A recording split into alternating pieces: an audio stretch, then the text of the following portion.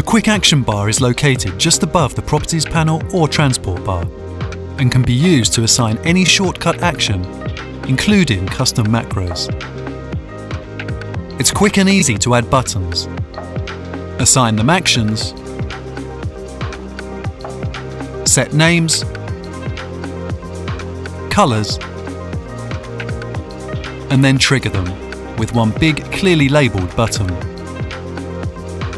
With the Quick Action bar, you can create multiple workflow templates and quickly switch between them with ease.